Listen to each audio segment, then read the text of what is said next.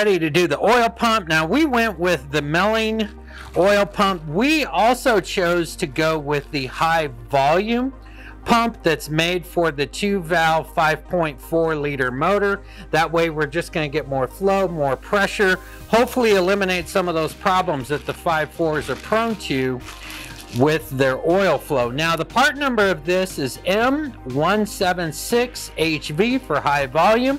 I'll put a link to it down below in the description.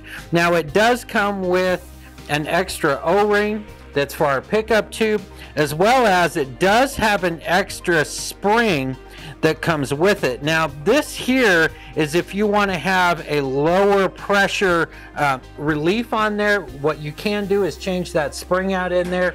We're going to keep it stock as it comes, but if you want to, you can change that out into a lower pressure.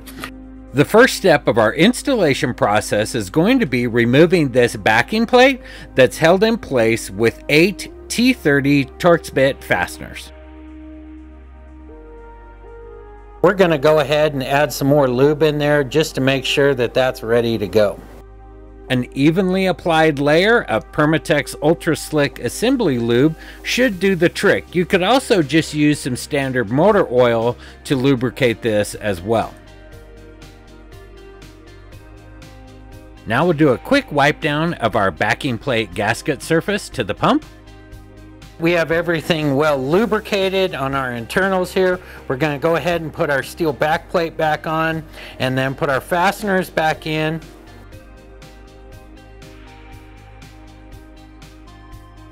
Initially, we're just going to snug these down to where they're just touching the surface, and then we're going to go back in with our torque wrench and tighten these down to 89 inch-pounds in a star pattern.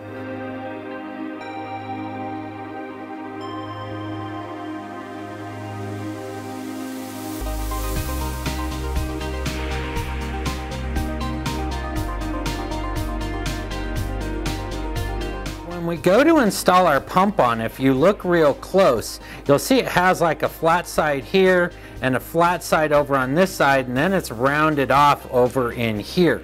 That is because that lines up. If you look here on your crank, you're rounded here, but in this case with this key at 12 o'clock, you see it has a flat side on here and a flat side over here. So you're going to line it up with these flats lining straight onto there, and it should go back and seat right up against the block. Now your backing plate here acts as your seal, so you don't need to worry about any gaskets or seals back here.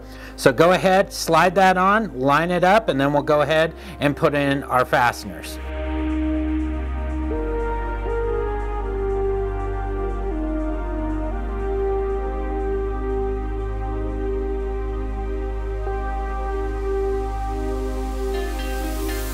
Now we'll go ahead and tighten down our fasteners. Now they don't give us any set pattern. What we're going to do is start here in the middle and then go out so that we don't have it get kind of cockeyed in there and cause us an issue. On the factory service manual, they give us a range on these between 71 and 106 inch-pounds. We're going to tighten these down to 89 inch-pounds, starting in the middle and working our way out. Now you'll notice here we have an extra slot or an extra hole over here for another fastener. Don't worry about that at this point.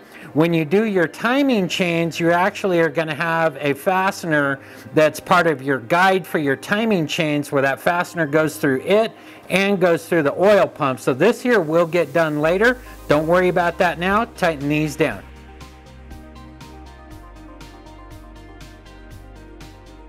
Now just an FYI for you, we did the 89, then we kind of stopped and gave them a feel, and when they give you a range like that, you just kind of have to know how to feel it out in terms of, does it feel like it's tight. Now for us, it didn't really feel that tight. We still had a little bit of play in them. So what we did is we went back in, reset the torque wrench to 96 inch-pounds, and then we turned them till they felt tight, no more than when it clicked. So that way we now have these all secured. Alright, so now we're ready to go ahead and put our pickup tube on, and I thought I would just roughly set it here so you get an idea. Now most of you don't have the advantage we have of having the motor out.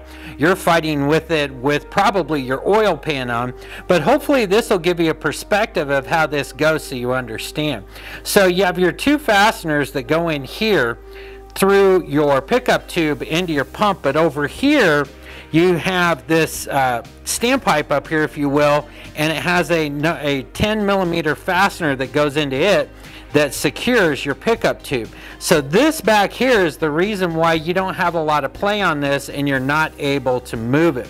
So the first thing we're going to do here is we need to get our new O-ring installed on the pickup tube, and we're just going to take some oil and lubricate that O-ring, go ahead and get that installed on here, and then we're going to go ahead and put our fasteners in.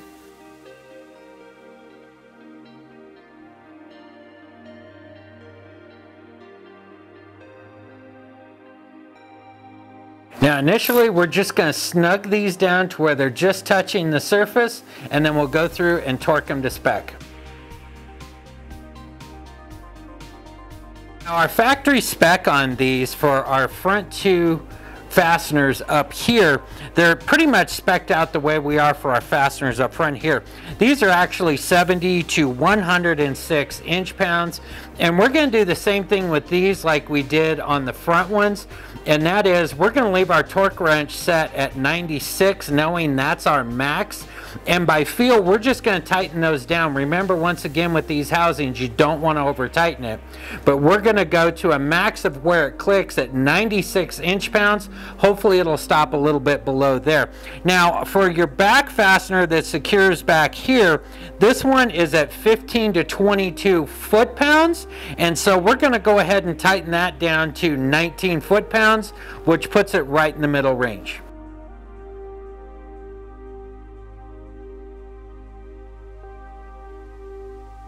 Here's just a few pictures of what our oil pump looked like as we started to get our motor put back together and we have our oil pump installed. You'll also notice that we got that fourth fastener installed where the timing chain guide goes down onto the oil pump. Now once we got that done, it was time to get this primed. Once the motor was put back together, I just used one of my suction tools and made sure it was really clean. Actually, this one was a new one, that way I knew it was clean. And I just used that to go ahead and inject the oil down through where the oil filter is mounted. We also filled up the oil filter and then mounted that up on the housing, and then we were good to go. Join me in the next video of our series where we're going to be installing the heads with new gaskets and new hardware. As always, I appreciate you stopping by, and thanks for watching.